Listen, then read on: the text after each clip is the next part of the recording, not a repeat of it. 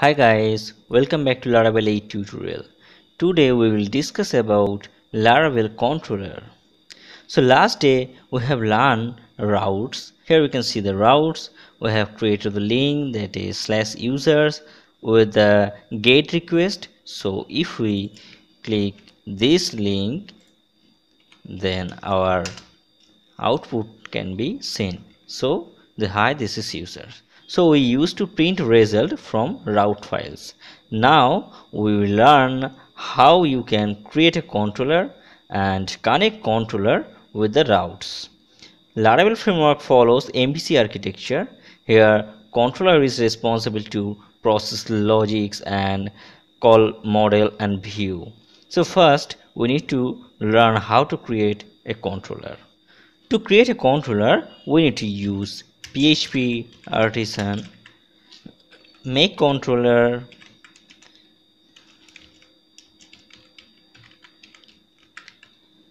and suppose I am giving the name of the controller, that is home controller.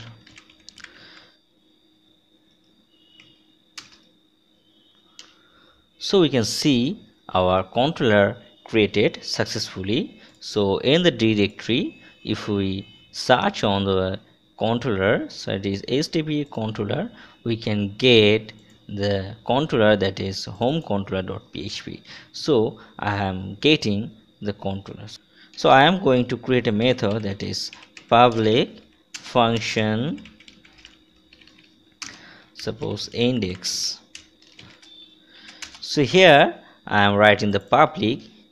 Public is the access specifier. You can write your private protected. By default, if you use the public method, we can access from all sections. That's the reason I'm defining the public here. So I want to print from this: hi, this is from home controller.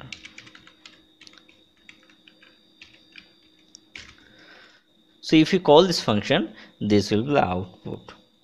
So let's define routes. So first we need to use the route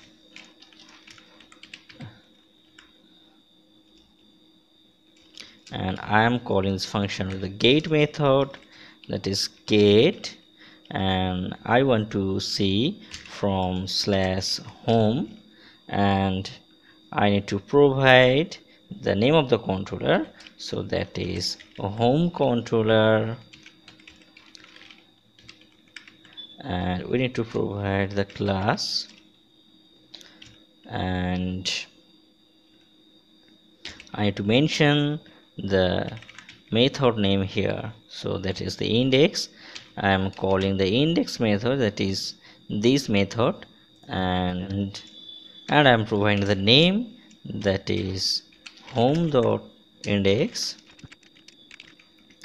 And another things, we need to use the controller. So here we need to use the name of the controller, so we need to use app http controller,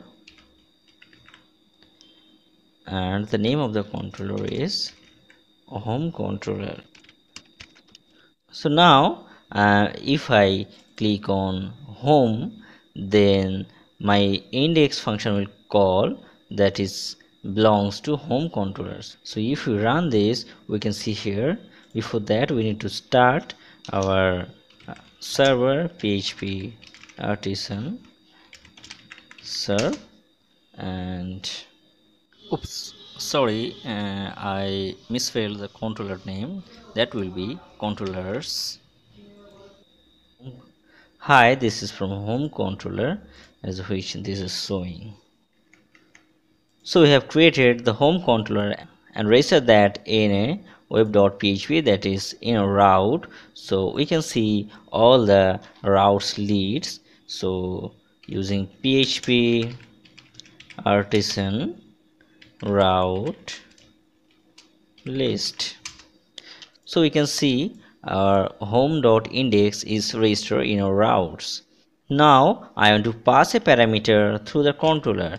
To pass a parameter, we need to provide the name, and we need to accept this name variable from this home controller, that is $name.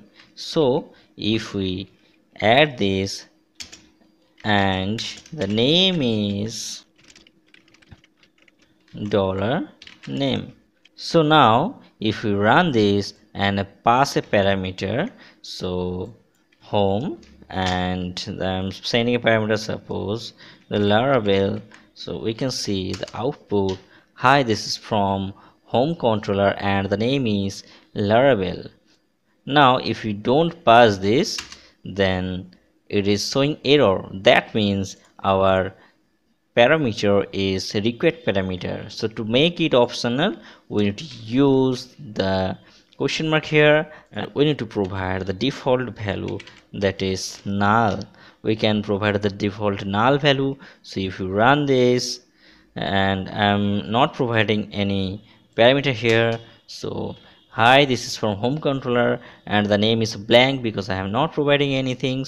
So if we want to set the default value as tutorial, so if we not provide any value, by default it will show then the name is tutorial. But if we pass the variable, that is I am passing variable, and if you run this, and we can see the passing value is printing. So we can see the basic controller and how can we register with the routes. Now I want to show you some another types of creating controller, that is resource controller. So in the above, when you create a home controller, it created just a simple controller, and we are creating our own methods and creating routes for that. Now I am going to show you some additional feature with Laravel controller creation. So I am going to create the resource controller. So how we can create a resource controller? The same like the PHP artisan make controller. Suppose I am creating the teacher controller. So if we want to create the teacher controller and provide the resources here, if we provide the resource parameter here, that will become the resource controller. So our controller is created. So if we can see this, I am getting the teacher controller, and inside the teacher controller I am getting all the functions, that is function index, the function create, store, show, edit and update, destroy, all the methods we are getting. And we can register the teacher controller in very simple way. So how we can add this? So we need to use our use app http controllers, and after that we need to provide the teacher controller. So using route resource, we can set our name of the controller, that is teacher controller, and I am providing the URL, that is teacher. So we need to use teacher controller and class. So this is the syntax to register the resource controller. Now if we check our route list, we can see PHP artisan route list. There we can see we have the in home dot index, that is the home dot index, and after that there is a teacher, there is a teacher dot index, teacher dot store, teacher dot create, teacher dot show, teacher dot update, edit, destroy, all those things. It is automatically generated in controller and automatically register in the routes. So in this way, if we can create the another controller, that is I am going to create the student controller. So the student controller is created. You can see the student controller is created, and we can register here in the same way, that is student controller, and I am providing the student link here, and we need to register the student controller also here. So I am just copy and paste this. Now if we check the route list, we can see there is also student is registered and teacher is registered.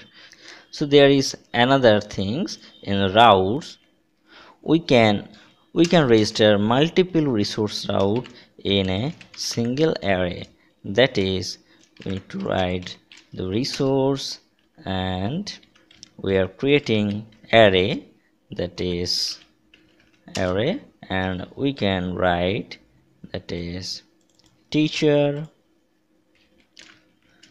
and after that we need to assign the particular class name, and after that student, and after that the particular student class. So we need to write the student controller. So basically these two lines is same as these two lines. So if we close this and check in route list, we again can see all the teachers and student routes are registered in our route list.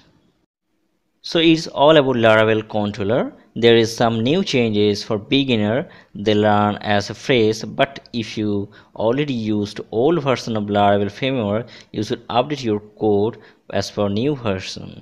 So please comment if you have any queries. If you like this video, please like and subscribe this channel for more video. Next day I will discuss about Laravel View. Please keep watching this video. Thanks for watching.